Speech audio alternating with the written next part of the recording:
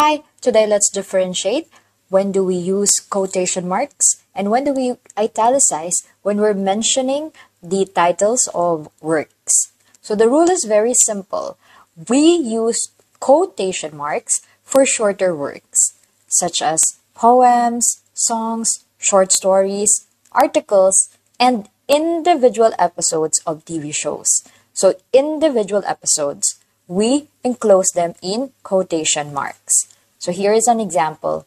In our essay, The Art of Fiction, author Edra Wealthy discusses narrative techniques. So Art of Fiction is enclosed in quotation marks because it is a short work. We italicize when we are mentioning longer works. And longer means complete on its own.